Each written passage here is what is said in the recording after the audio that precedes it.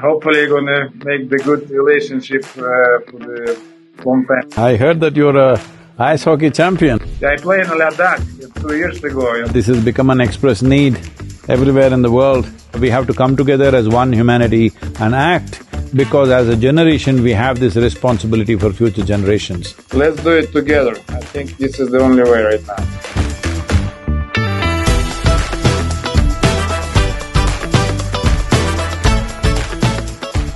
Namaskaram, good afternoon, Viacheslav. Namaskaram to you. Yeah, good afternoon, Sadhguru. I mean, it's a huge to see you, to speak to you, and hopefully gonna make the good relationship for the long time. Definitely. And I heard that you're a ice hockey champion, huh? That's nice. Yes, I played 23 professional seasons, 1,800 plus games. I played in Ladakh 2 years ago in… Oh, really? 4,000 meters up high. I play against the people who love the game more than anybody. You know, they play in tough conditions, but this was a great experience. Remember this until the rest of my life. You know, it was very warm welcome, and I see a lot of people in a very tough condition, living condition. You know, it's figure out how to live, and brought home, you know, Mahatma Gandhi saying, you know, it's live simply, just to simply live. It was for me, it's kind of new approach for the life. Wonderful. Viacheslav, you heard about the Save Soil movement, and this has become an express need everywhere in the world. When it comes to soil, the most important thing is we need to look beyond race, religion, nationality, everything, because the planet doesn't know which nationality we are, which religion we are, which race we are. Planet only knows that it has thrown us out as pop-ups and it will suck us back. It is just that the time that we are here does not become a super destructive process. That is something that human beings have necessary intelligence to attend to, but unfortunately we have not. In competition with each other we've done this. But we still have time. In the next 15 years' time, if we do the right things, we can turn this around. So we have created a policy document, hundreds of ways in which one can regenerate the soil depending upon latitudinal positions, regions in which we exist, and the soil types, and also, of course, the local agricultural traditions. Using all this, how we can transform or regenerate the soil.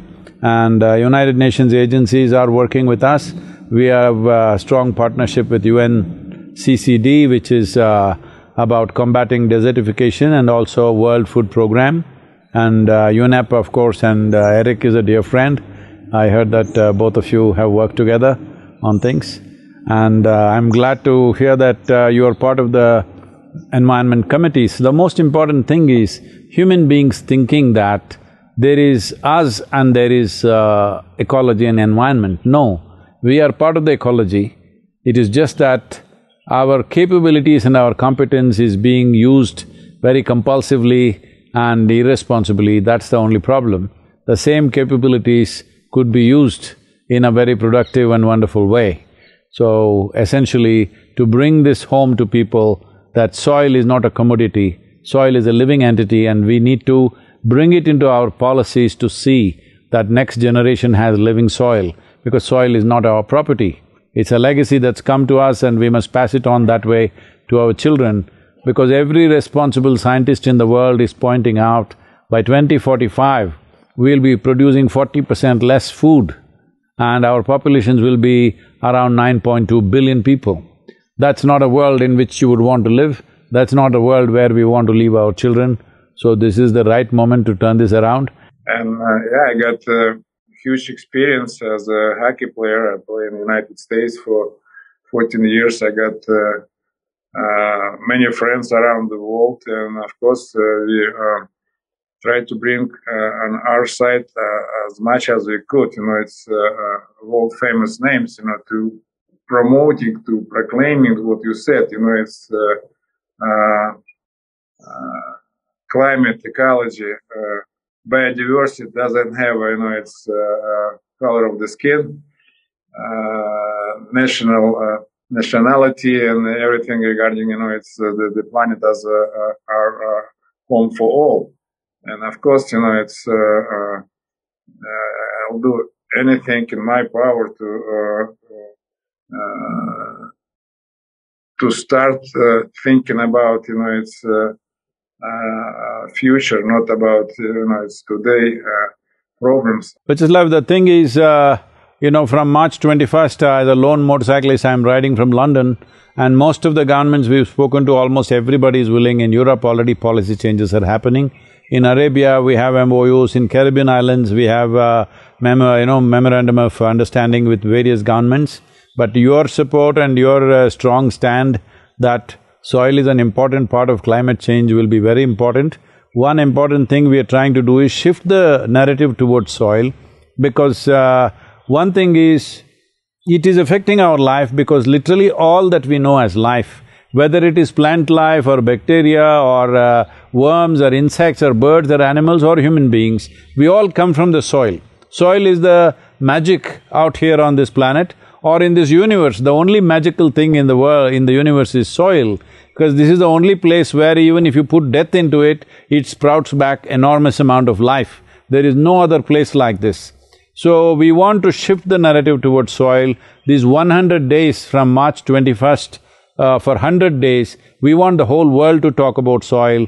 The conversation should move, because in the COP26 that recently concluded in Glasgow, some of the environment ministers who went there, I met them and I was asking them, okay, what about soil, what are we doing? They said in 1 week that we were there, we did not hear the word soil.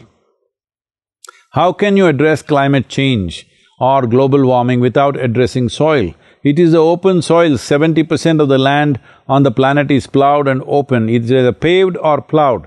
This is a serious issue. We have to address this. Traditional farming always is conscious about it and did the right things, but in the last 50 to 70 years' time, we've completely forgotten. So bringing this back is not going to be very expensive. It is not against anybody. This is not against fertilizer companies, this is not against pesticide companies, this is not against anybody. This is one thing where we should not be against each other. We have to come together as one humanity and act, because as a generation we have this responsibility for future generations. So this is what the movement is about. We look forward to your support. Today, a football player can reach 500 million people. So when that is the case, this is the best time to get this message across to the world. Never before was this possible. Now there is technology and there's a possibility that we can activate the world, because now what we are moving towards is, we want to move at least 3.5 billion people to understand that soil is a huge concern. Because right now, in all this conversation, soil is taking a minor space when actually it is the elephant in the room. So we want to bring that perspective to the people. We want to move at least 3.5 billion people. Your support and cooperation will be most vital. Sorry, I wanna mention something. It's… Please. What you're doing now to spend your time and life to educate, to send the message, to aware the people about what's the most important for the future, their children and grandchildren. And of course, it's for me, it's again, it's a big honor to talk to you about, it's same issues. And of course, you're gonna build a strong team. We're gonna support each other, and of course, it's we're gonna win together, not separately. This is it's my strong belief, and I'm a team player. I know it's anything possible if you believe, if you got the strategic plan, and you got the leadership. Thank you very much. And I'm also addressing the COP15 in Ivory Coast in the month of May. 170 nations are participating. This is by the UNCCD. We have a strong partnership with the UN Agency for Combating Desertification. So there the soil agenda is on, and I am also making soil a big agenda in the World Economic Forum. in the month of May, that also I will be there also. Hope to catch up with you in these meetings, and I very much look forward to your support. And congratulations on all the Olympic medals and stuff. I know it's late, but wonderful. Late, and especially during the Olympic Games right now.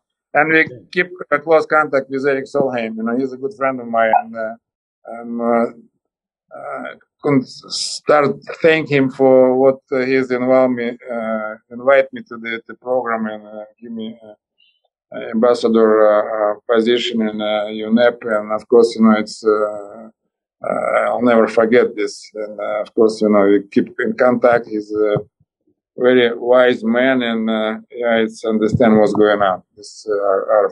It's our commitment that in our lifetime we should repair whatever we can, and it's possible to do it.